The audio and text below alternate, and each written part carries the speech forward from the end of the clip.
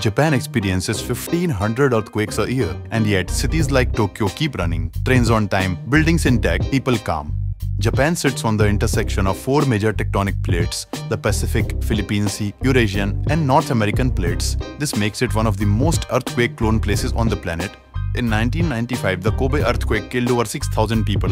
In 2011, a 9.0 quake triggered a tsunami and the Fukushima nuclear crisis. But Japan didn't just rebuild, it redesigned everything.